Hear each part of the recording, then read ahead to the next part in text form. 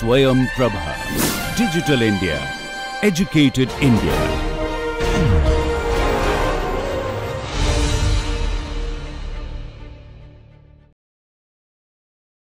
A logical and a systematic approach to solving organic chemistry problems for CSIR-NET.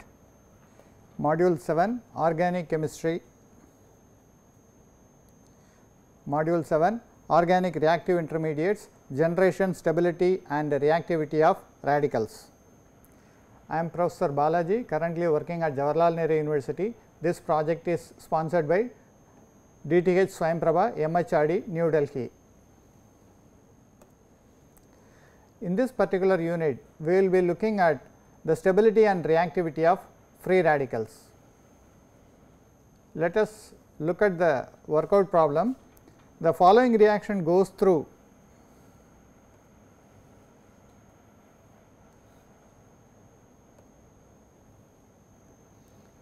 here. A reaction is given,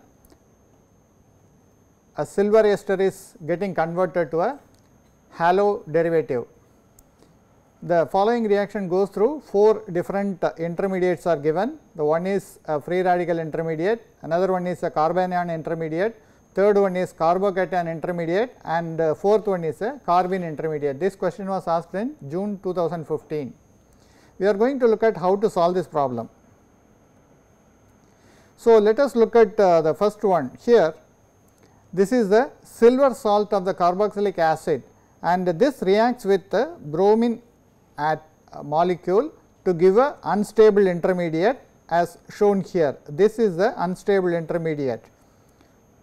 Here the silver salt, the silver is replaced by one of the bromine atom, and we end up with the silver Br as a precipitate in this particular reaction. So, that is the driving force for the formation of this unstable intermediate, and once the intermediate is formed, then this intermediate undergoes a thermal decarboxylation.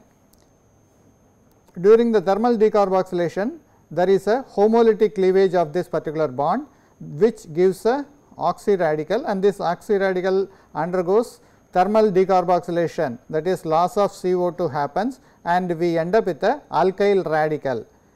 And in the first step, we are seeing a bromine radical that is liberated. So, the liberated bromine radical now reacts with the alkyl radical to give the alkyl halide. So, this reaction is called as a Hunsticker reaction, Hunsticker decarboxylation reaction. So, here this reaction involves a homolysis of CC bond. So, that means this homolysis is generally a free radical.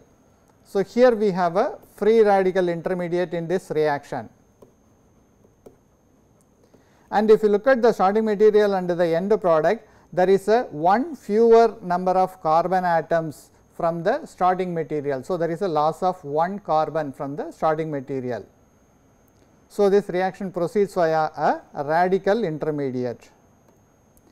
So, let us move on to the next problem. In this workout problem, we are going to find out what is the major product that is formed in the following reaction.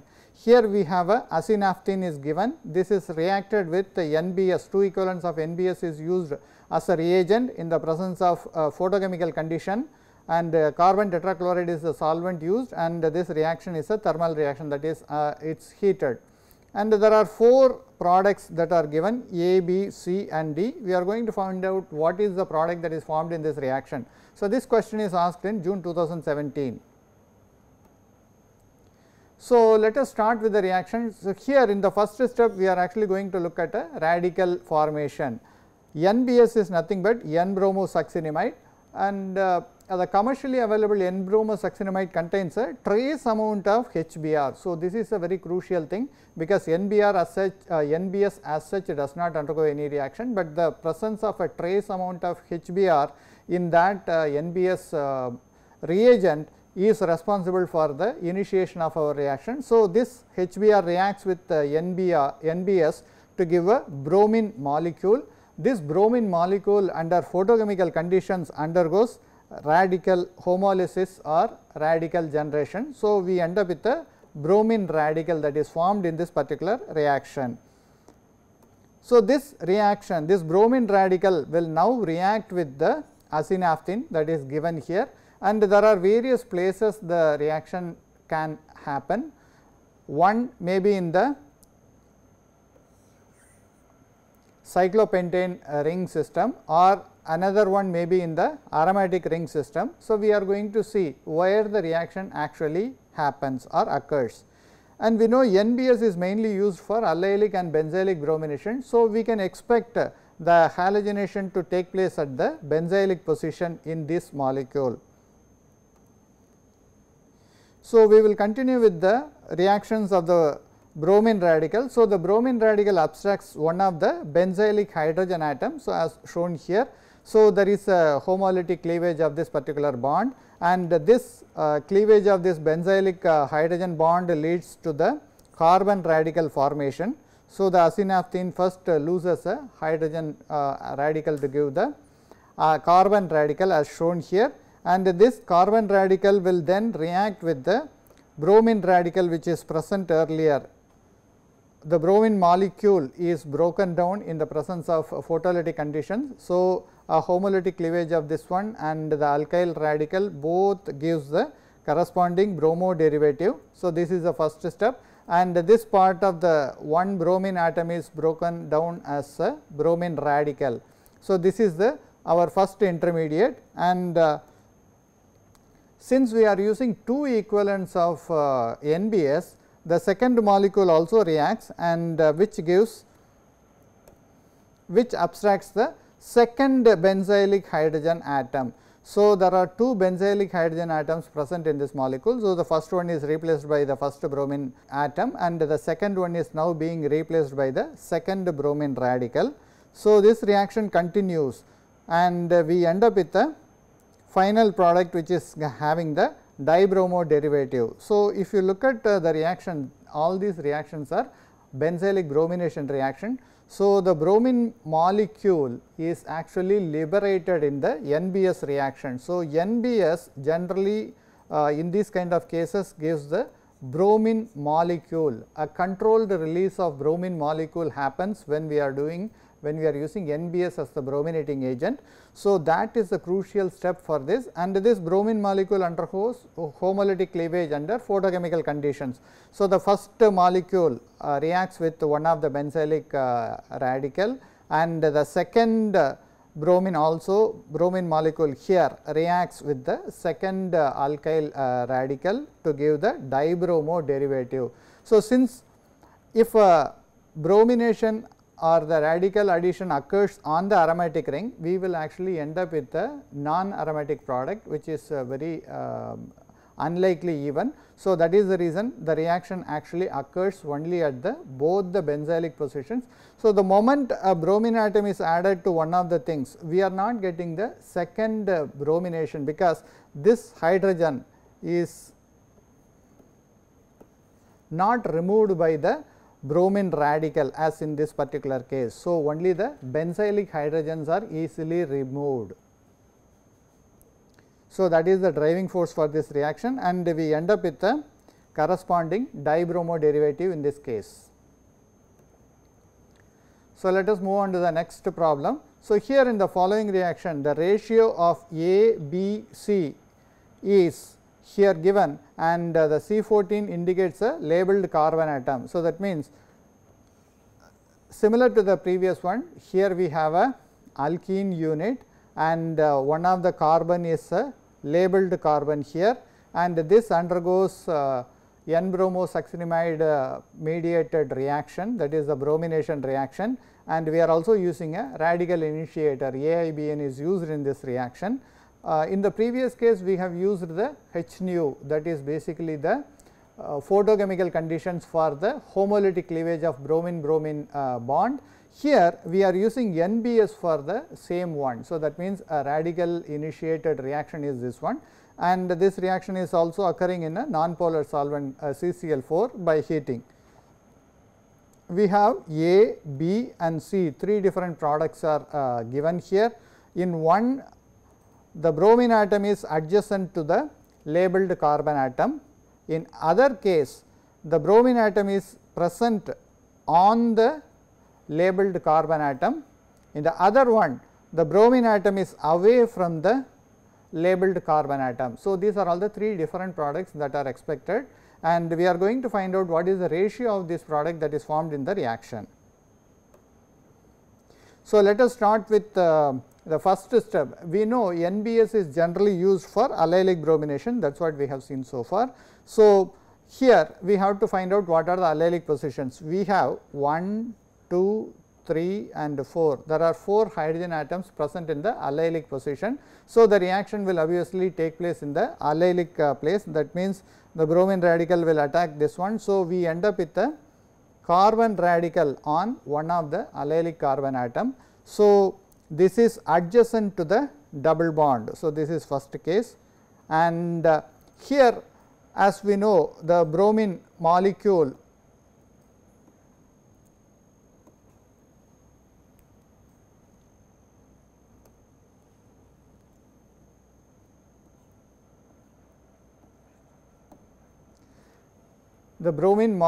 is broken down, and we end up with this undergoes a homolytic cleavage, and we get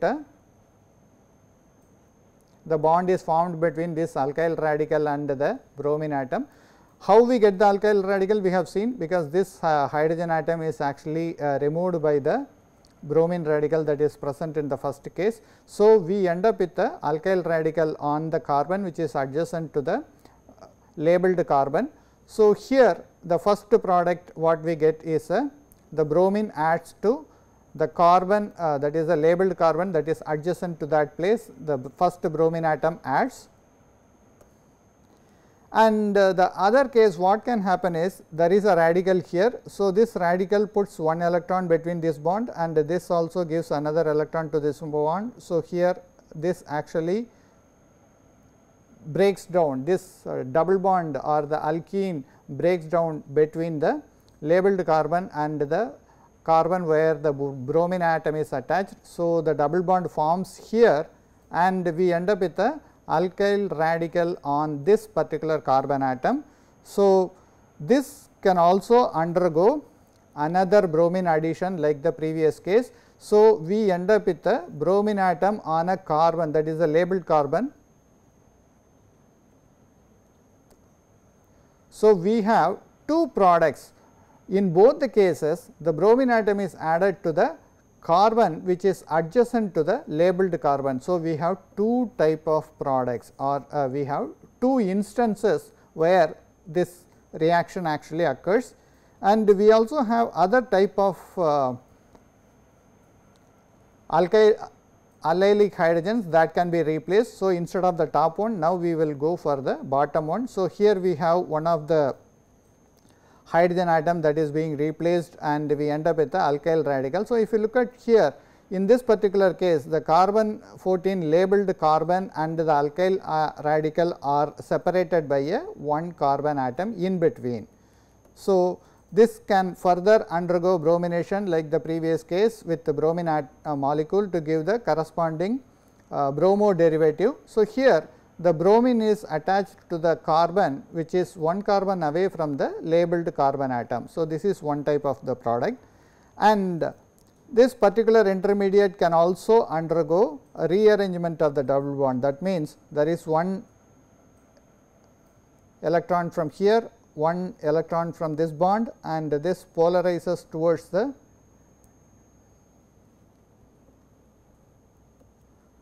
labeled carbon atom. So, the labeled carbon atom gets the radical, and here the bromine can add. So, that means, we have 2 different additional products, one in which the bromine is added to a carbon which is one carbon away from the labeled one, and another product where the bromine is added to the labeled carbon atom. So, these are all the 2 other different products. So, now if you look at the number of distribution or the ratio of the product that may be formed, we have 2 products which are having the bromine atom adjacent on the labeled carbon atom, that is one set of product, and we also have 2 other 1:1 ratio products where the bromine atom is present away or on the labeled carbon atom. So, if you look at what is going to be the ratio of the product that is formed, then we see it is the 2:1:1 ratio of the product that is formed.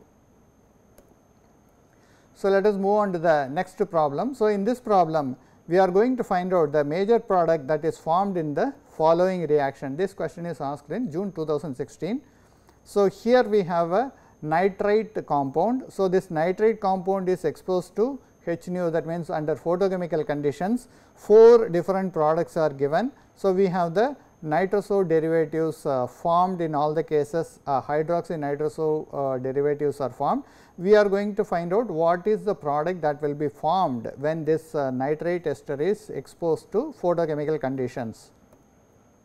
So, let us look at how the reaction actually will move. So, the first step is under the photolytic conditions, the nitrate ester basically undergoes homolytic cleavage, and this gives a oxy radical and a nitric oxide. So, if you look at this bond is broken homolytically.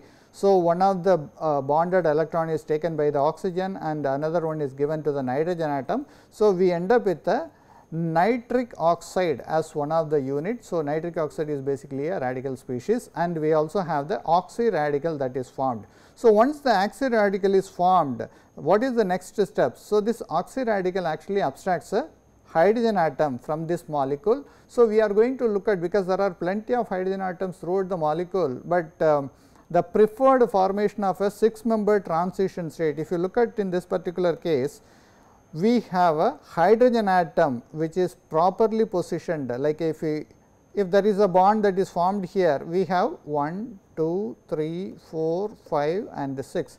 So, there is a 6-membered transition state is possible in this particular case. So, the oxy radical abstracts a hydrogen atom that is present exactly at the position where a 6-membered ring can be formed. So, this leads to the transformation of this hydrogen atom being captured by the oxy radical to give the hydroxy derivative, which results in the formation of an alkyl radical. So, we already know in the first step there is a nitric oxide molecule that is liberated, that is a radical that is liberated in the initial step. We have a alkyl radical here. So, you obviously know what is going to be the next step. So, this nitric oxide radical adds to this particular carbon atom, and we end up with a nitroso-octanol. So, if you look at the number of carbon atoms present here, we have 8 carbon atoms are present. So, it is an octanol derivative, and in the 4th position the nitroso group is present 1, 2, 3 and 4. In the 4th carbon we have the nitroso group. So, this compound is nothing but the nitroso-octanol, and this reaction is called as a Barton reaction. So, here again the intermediate involved is the nitric oxide or the radical. So, let us move on to the next problem. So, in this problem we are going to find out the correct combination of the reagents that is required to effect the following conversion. So, this question is asked in June 2014. So, we have a diester. This gives a keto alcohol. So, this is the conversion that is happening, and we are going to find out what is the reagent that will be useful or that can be used for this particular transformation. So, we have 4 combinations, different combinations are given. In A we have sodium, xylene, trimethyl silyl chloride and heating, that is the condition number 1, and in the second condition, that is the second step, we have a acidic water workup. So, these are all the 2 steps involved in the first combination. In the second one we have sodium, xylene and heating, and in the second step we have hydrogen peroxide and sodium hydroxide. So, that reagent combinations are given, and in the third set we have sodium ethoxide and ethanol in the first step, and sodium, xylene and heating in the second step, and in the last combination we have TiCl3, zinc copper coupled, trimethyl silyl chloride and heating, and in the last step we have a hydrolysis under acidic condition. So, these are all the 4 different combinations that are given, and before we move into how to solve the problem, let us look at what are the roles of the each reagents that are given here. So, the first reagent is sodium. So, sodium is generally involved in the single electron transfer reactions or basically reduction reactions, and if you look at the second one is a hydrogen peroxide. Hydrogen peroxide is a very strong oxidizing agent, This is used in the second combination, the second step, and sodium ethoxide is a strong base. And if you look at the fourth reagent that is used, titanium trichloride and zinc copper coupled, this is basically called as a McMurray coupling reagent, and this is generally used for McMurray coupling reactions. And what is a McMurray coupling reaction is simple, but a combination of two ketones and aldehyde to give a alkene. So, this is the reaction for McMurray coupling. So, these are all the four different reagents that are given, and we have to find out which reagent will carry out the shown transformation. So, if you look at the product is missing the alkoxy unit, because in the starting material we have an ester. So, that means we have the OR prime, or here in this particular case we have the methyl ester. So, this alkoxy, the methoxy unit is missing in the final product. So, that is one thing we have to keep in mind. And if you look at base, sodium ethoxide is a base, we can also think of using a self condensation either intramolecular or intermolecular. And if you look at the intramolecular condensation, the strong base can abstract the acidic proton. So, here is the acidic proton that is present. So, this acidic proton can be removed by the strong base sodium ethoxide. So, we have an anion. This anion can actually attack the electrophilic carbonyl carbon, but if it attacks this carbon, we only have 1, 2, 3.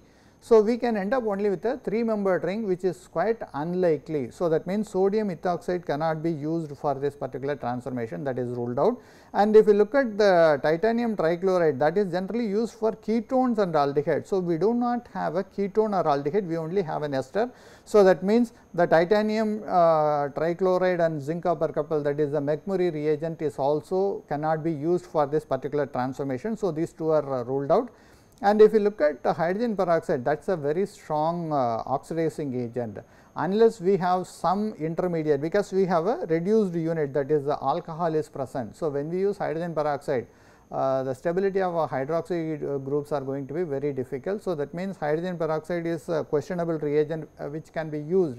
So, what we are left out is, we are only left out with sodium. So, we have to see now whether can sodium be used for this particular transformation. So, as I mentioned, McMurray coupling is only used for ketones or aldehydes, but not on esters. So, let us look at how sodium will affect the following transformation. So, we know sodium has 1s electron. So, that is what we have seen, like it can be used for a single electron transfer reactions. So, how the single electron transfer will take place? The sodium will transfer one of the electron to the carbonyl carbon, and this double bonded one of the double bonded electrons will be taken by the oxygen, because oxygen is more electron negative. So, this will take away the bonded electron towards itself. Now, since one electron is added from sodium, we end up with a carbon radical as shown here.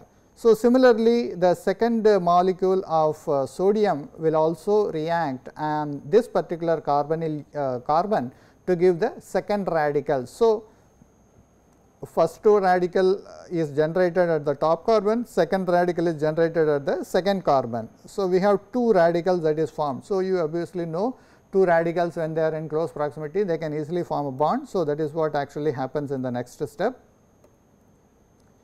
So, the carbon radicals undergo intramolecular bond formation. So, these two single radicals form the bond between these two carbon atoms. So, we end up with the CC bond formation as shown here. So, this carbon will have the O minus oxygen oxide anion will be there, and O methoxy is also present. Similarly, the second carbon also O minus and OMe are present. So, we know there are a couple of negative charges present here. So, OMe is a good leaving group. So, you can obviously expect that these methoxy groups can be lost very easily. So, the charge reversal or the negative charge which comes between the oxygen and carbon leads to the dicarbonyl compound as shown here with the concomitant loss of methoxy units. So, two methoxy units are lost.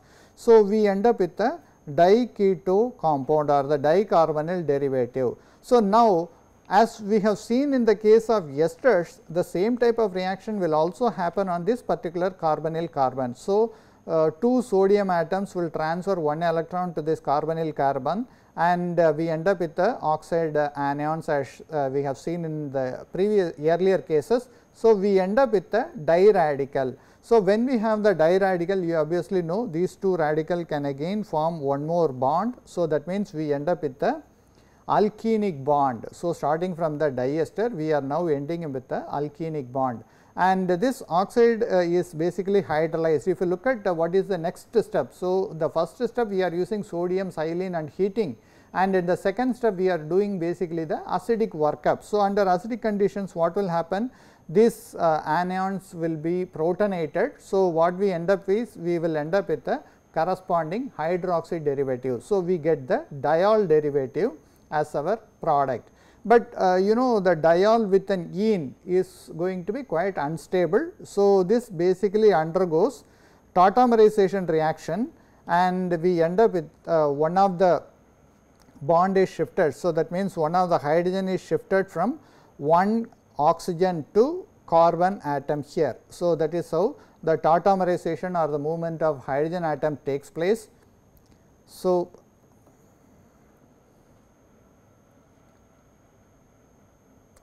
this finally gives our product as the keto alcohol.